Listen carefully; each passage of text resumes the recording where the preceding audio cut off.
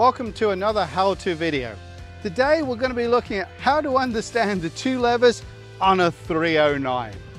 This is the only machine that has two levers. One is for one-way, two-way flow that all machines have, and the other lever is for a dual function aux relief setting.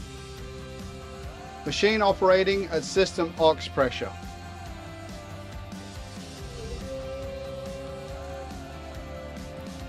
The bucket will only overpower the thumb so far, but we can lift, hold the weight.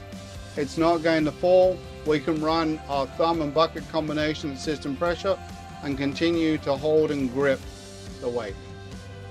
The machine is now working in the lower first aux pressure. So now once again, I can still get to the weight, grip the weight, but my grip power is not going to be as much, but the bucket will overpower the thumb easier and put it into a cradle position. But I need to remember that my holding power is not the same, and now I'm using this in a cradled position. So on the next gen 309, and only on the 309, we do have two levers up above the valve there. Quite simply, the one on the left hand side is one-way, two-way flow.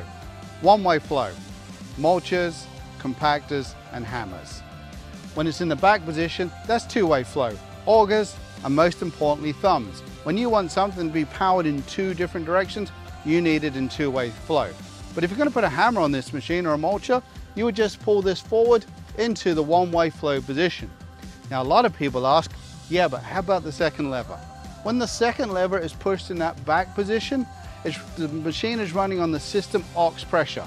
So when you're using something like a thumb, the bucket will only overpower the thumb so far, and then we will grip the load and we will not drop it. However, some old school operators and some preferences out there, they want the bucket to overpower the thumb into a cradle position. Now we run at system pressure, so we don't need to do that, but like I say, there is a preference. So what some people do on standard machines is they adjust the aux relief setting in order to overpower the thumb.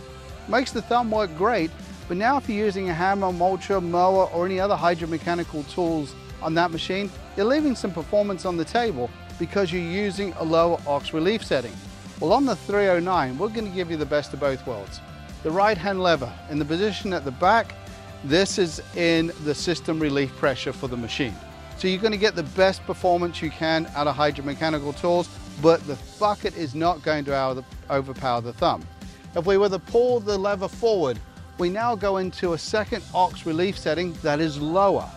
So now the bucket will overpower the thumb, which is great, how some people prefer to operate. And when they put a hydromechanical tool back on this machine that requires system pressure, you simply just push it back. Hopefully that explains how the two valves work on a next gen 309. For further information, contact your local Cat dealer and look out for more how-to videos.